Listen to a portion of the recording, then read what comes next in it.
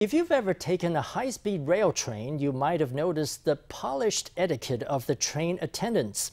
But that flawless service takes a lot of work. After hundreds of hours of training, students are put through a rigorous test.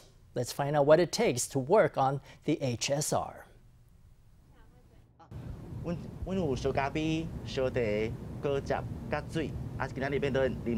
Customers are served in Mandarin, Taiwanese and English. Railway service personnel need to be confident in all three, and that's just the first hurdle.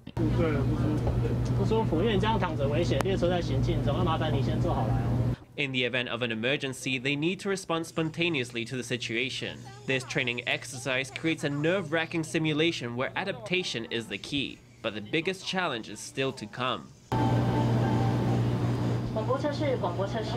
She picks up the walkie-talkie to check the intercom, then checks all the safety equipment, the first aid box, signal light, and dining car necessities. In just 7 minutes, she needs to check over more than 20 on-train essentials.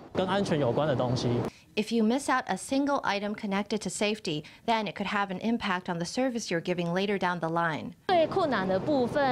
The hardest thing is probably when I'm pushing the trolley. You have to be very careful not to hit anything. The contents of the HSR personnel test have never been made public before. It takes candidates 368 hours in class to learn how to handle all the equipment, the service etiquette, business class etiquette, and pre-journey preparation routines. And if you fail the test, you only get one chance to try again. Through the 40 or so tasks they have to complete, about 10 or 20% of our students have been weeded out. That is, they failed the test.